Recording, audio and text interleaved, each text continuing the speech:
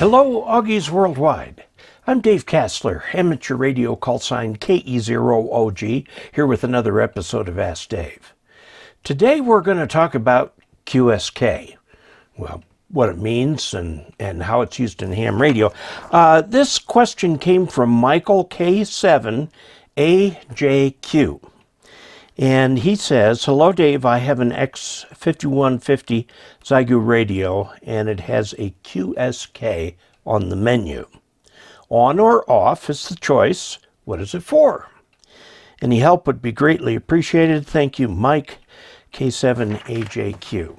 Well, let's take a look.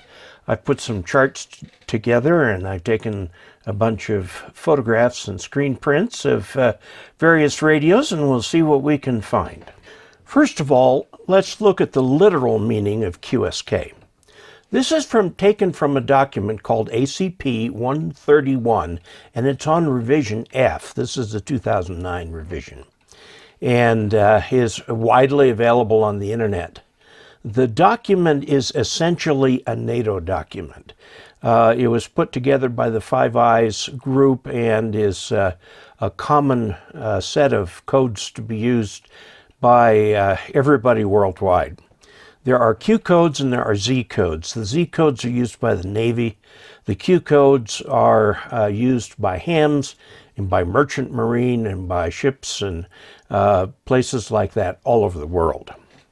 QSK, when posed as a question, in other words, QSK with a question mark, can you hear me between your signals? And if so, can I break in on your transmission? In other words, as you're transmitting, is there a way for the other operator to break in, hence the term break in, on your transmission? Now, QSK sent simply as a statement means I can hear you between my signals, break in on my transmission, I guess, comma, as you please. In ham radio, it generally refers to Morse code communications, or CW. Some digital modes can do this too. Break-in means the receiving operator can interrupt the sending operator and get the attention of the sending operator. Okay, break-in is a function of the transmitting operator's equipment. The transmitting operator is transmitting, and if he can hear signals between his dits and das, then someone else can break into that transmission.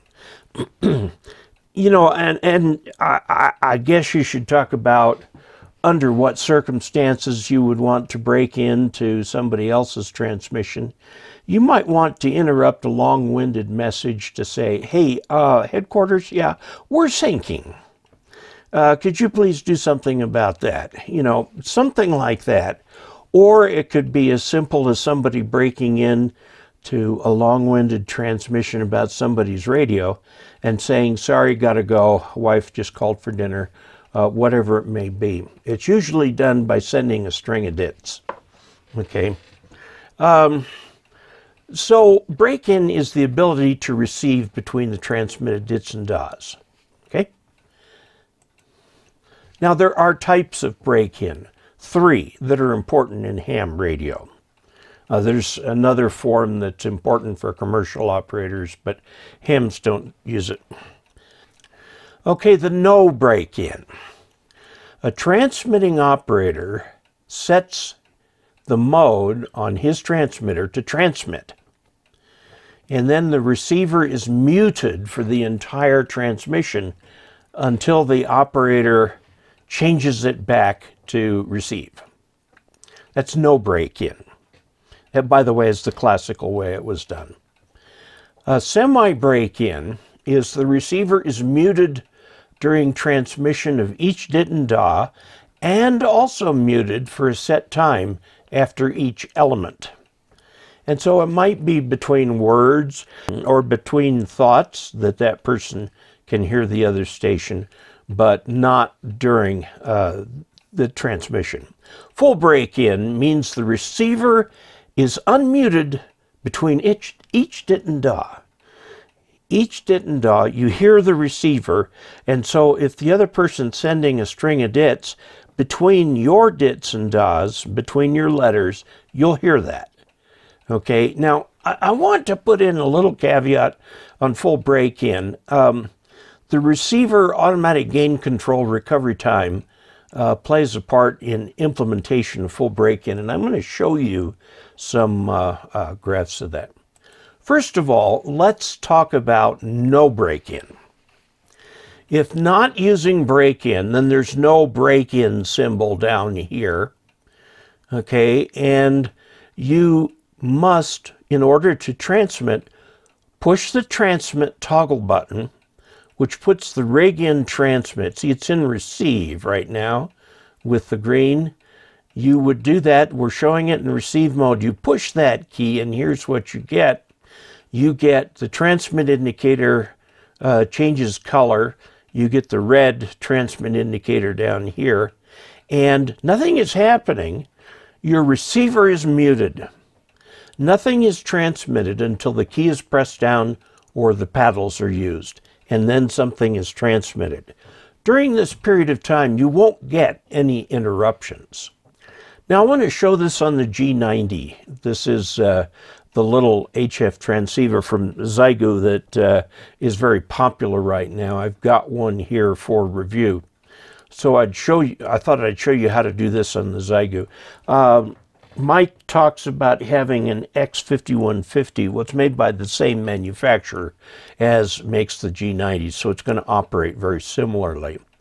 So the mode is CW, and then over here on the front there's the key. Okay, normally when the key has not been pressed, you're looking at bandwidth and SWR right here. Okay, now if we press the key once, we see speed. This is the speed for the built-in keyer for use with the paddles. And by turning this knob right here, you can make that go down or up. I would put it up above 13 for individual characters, closer to 18, and then send, by putting a lot of space between characters, you're sending slowly, but fast enough that the character can be received easily. If you press that again, you're going to get this M, which is manual, meaning a straight key, L, and R. Now this means, do you have the dash on the left side or the right side of the paddle? And this is the dits or something like that. So you can flip the paddle if it isn't wired the same as what this thing is used to. Okay, let's push it one more time and we get mode.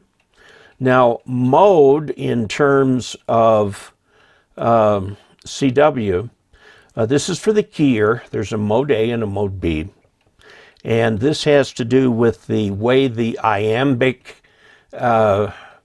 keying is implemented. There's a mode A and a mode B. Most people use mode B. That's what they're used to.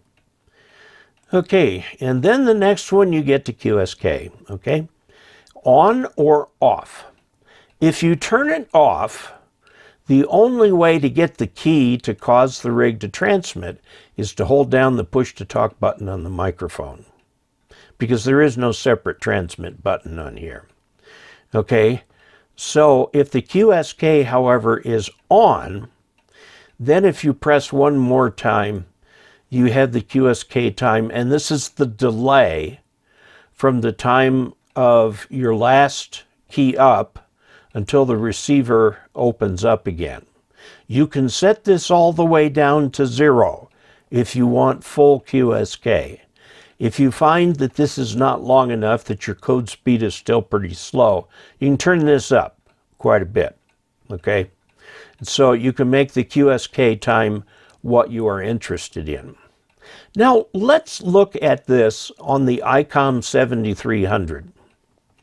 First, if you are in break-in, break-in on the 7300 is semi-break-in. Okay, while this is up, if this screen is up, if you press and hold the Vox/break-in button, you can change the delay time for semi-break-in. This is 7.5 units of D, whatever D is, delay. It doesn't have it in milliseconds like the G90 does. Okay, so if you're in standard break-in, this is what it looks like.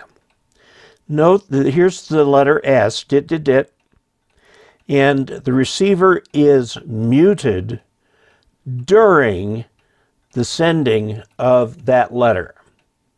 Now you could start another letter over here and it would remain muted, but if you leave it like this, let's see, 300 milliseconds per division, okay, that's about 600 milliseconds there, you see the receiver come on. Now I want you to note here that the receiver comes on kind of gradually. This is what I'm talking about, receiver recovery. The receiver actually is fully recovered somewhere over here. Okay, so this is semi-break-in, or just break-in on the 7300, and the receiver is muted during these. My first introduction to full break-in was right after I got out of college back in the 70s. And I had this Heathkit HW16 radio, which was the cat's meow for novices back then. It was a Heathkit radio. Prices were a little lower back then too. Anyway, this had full break-in, so the way you transmitted was to press the key down, and when you let the key come up, you immediately heard what was on the band. It was really hard for me to get used to that. I did, but it took a while to get used to. This is what full break-in looks like on the 7300. Note that it says F break-in for full break-in. The receiver unmutes between each code element. So you've got your code element and then some receiver noise, a code element, some receiver noise, a code element, some receiver noise, a longer code element, and then the receiver noise comes back in. Many people find this unnerving. Once they get used to it, it's fine, but it starts out being kind of unnerving. So what do I recommend? I would recommend starting with semi-break-in so that you can form your letters and words without interruption. Once you're confident of your CW, you can move to full break-in. And then you can be having a real conversation with somebody, because in a real conversation they can interrupt you. Now some digital modes have this capability too. With packet, it's full duplex, so if you're sending a transmission this way, you can send a transmission this way at the same time. Not literally the same time, but practically. Amtor and Pactor had the ability to switch the direction of send-receive. The person on the receiving end could push a button, causing the direction of the link to reverse so they could send an interrupt or something like that. And of course, CW, if you do it with break-in, has that capability. So some have it, some don't. Do I consider it an important characteristic of CW? Well, I would recommend semi-break-in. So if you pause for a moment, the other person can send an interrogatory or say, sorry, gotta go, or something like that. Full break-in allows someone to break in, and when you're first learning CW, that can be really unnerving. So that's why I'm recommending starting with semi-break-in. So there you have it. A nice little explanation of what QSK means. Mike, I hope that answers your question. And please, everybody, subscribe. It doesn't hurt your channel or anything like that to subscribe.